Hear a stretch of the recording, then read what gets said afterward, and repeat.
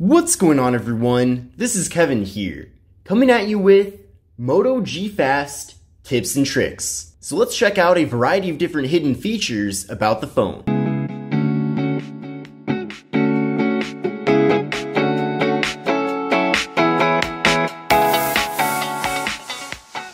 So these are my Moto G Fast tips and tricks. The first thing that I want to show you is how to get a battery percentage up in the top right corner here on the device. So by default, all we get is the battery icon, and while that is nice, there's nothing better than having the actual percentage so that you know precisely how much battery is left here in the unit. So to do this, you're going to pull down the shade, you're going to go to the settings, you're then going to go up to search, you're going to type in battery, and then you'll see right here battery percentage, so tap on that, and then from here, turn on the battery percentage. And now, no matter where you go within the operating system, you can now see the battery percentage up in the top right corner. So definitely very helpful there. Now, in addition to that, there's some other things in the battery menu as well that you might find to be useful. The first one here is battery saver. So with battery saver, it will restrict certain background activity and will give you the ability to get better battery life out of the phone. Now, this isn't something that you necessarily want to keep on all the time because it does kind of mitigate the experience that you're going to get here with the phone. But if you are in situations where you think you're going to have a long day, or maybe you are close to running out of battery, then you can turn this on, and then from there, it is enabled. But we're going to keep this off for now. So that is something that you might want to keep in mind in case you ever have any concerns about the phone running out of battery. Then from there, we also have the adaptive battery options. So with this, it will limit the battery usage for apps that you don't use very often. This is enabled by default though, so you don't need to turn it on. But if you do want to turn it off for some reason, then you can access it through that menu. And then of course, we have the battery percentage, which I have enabled here. And then we also have some interesting metrics down at the bottom, such as the last full charge and the screen usage since that full charge. Now moving on to the next tip. I'm going to show you two different methods on how to take a screenshot with the phone. So the first method, which is pretty standard with many other devices, you're going to hold the volume down and the power button for about a second or two. And then it's going to take a screenshot. Then from there, you can go over to the actual screenshot itself. You can crop. There's also a pen and highlighter tool so that you can potentially highlight things. And then when you're done with that, you tap on done. And then you have an option to discard or save. You can also share it. So a lot of different options there. So I'm going to discard this for now. But there's also another really cool method to take a screenshot, and that's called 3-finger screenshot. So pull down the shade, go to the settings, go to search, type in 3, and then you'll see right here 3-finger screenshot.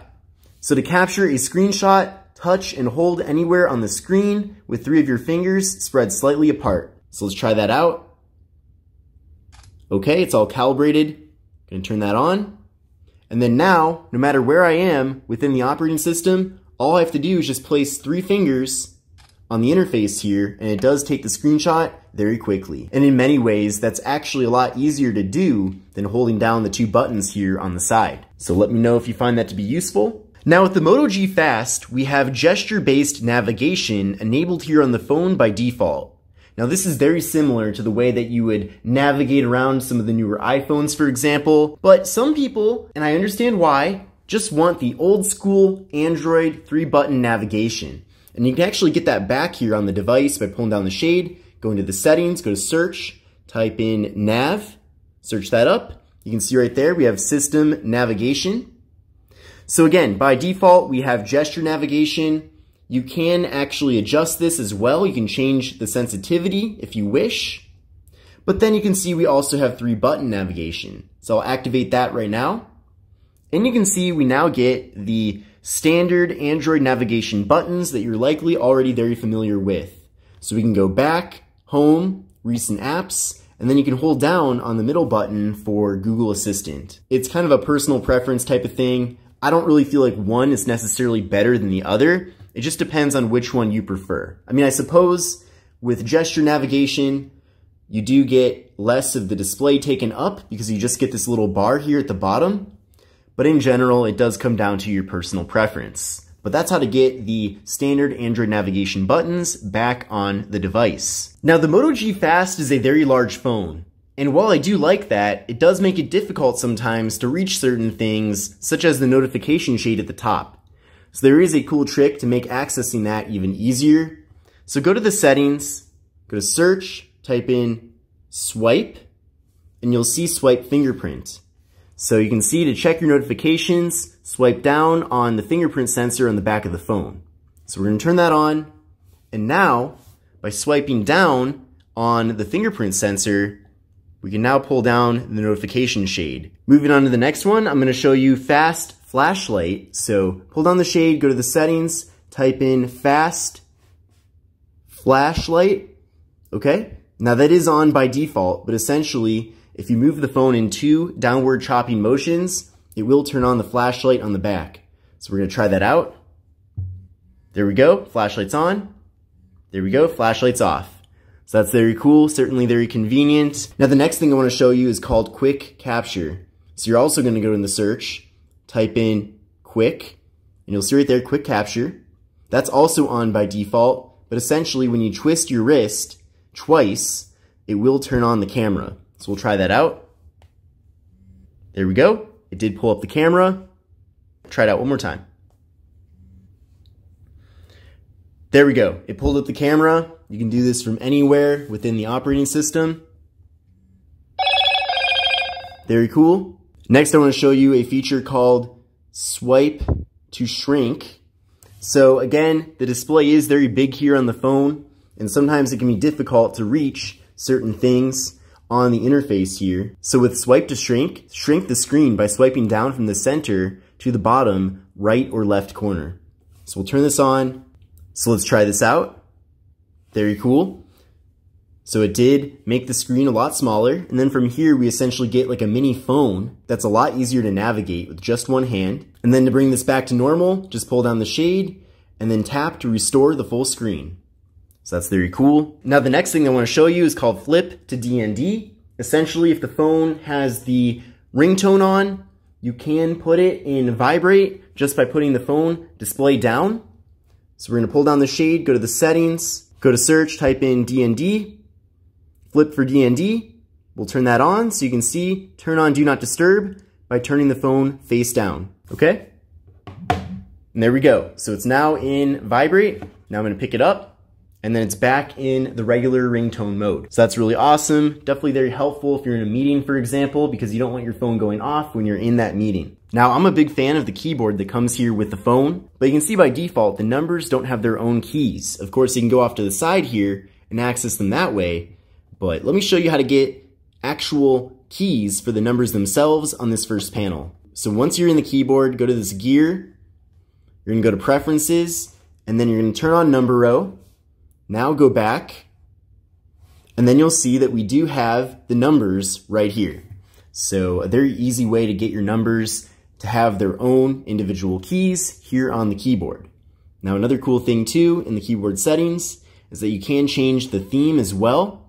So if you want to set it to blue, for example, we'll apply, we'll go back, and now the keyboard is blue.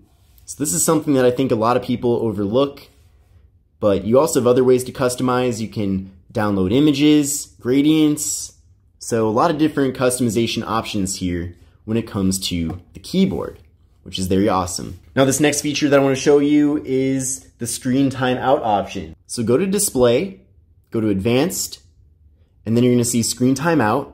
So by default, it's actually set to 30 seconds. Now in my opinion, for day-to-day usage, I feel like that's too fast.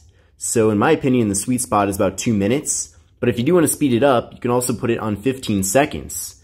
Now, since I've been using this phone to make videos about it, I set it to 30 minutes. But again, I recommend going through here, trying out different screen timeout times, and seeing which one best fits you. And then finally, I want to show you the various home screen settings. So by long pressing on the wallpaper here, you can see that we do get an option for home settings. We'll go to that. And there's a couple of different things that you can change up here. The first thing is that the notification dots, which are these little dots that appear when you do have a notification for whatever app gets that notification, you can actually turn that off. I'm personally a fan of turning it off because I feel like it doesn't really help that much, but you go to advanced, and then you can see allow notification dots, and then turn that off. And then we also have some other options as well. So add icon to home screen. So with this, which is enabled by default, whenever you're downloading a new app on the device, it will place that app on the home screen right away. But since we do have the app drawer, I'm not really a fan of that feature. So I'm going to turn that off. And then another thing I wanted to point out as well is the home screen rotation. So even if you turn auto rotate on, by rotating the home screen, it doesn't actually rotate. So a situation where I can see you maybe wanting to rotate it is if you are on a road trip and you have the phone mounted in landscape and then you want to also be able to navigate around the phone, then what you can do here is go back to those home settings, turn on allow home screen rotation, and now when you rotate the display, it does indeed rotate the home screen itself. So kind of a cool thing there, and it could come in handy in certain situations. But these are my tips and tricks and hidden features about the Moto G Fast. Definitely let me know if these helped you or if you learned anything new, but I hope you enjoyed this video. If you liked it, give it a thumbs up, and I will see you in the next one.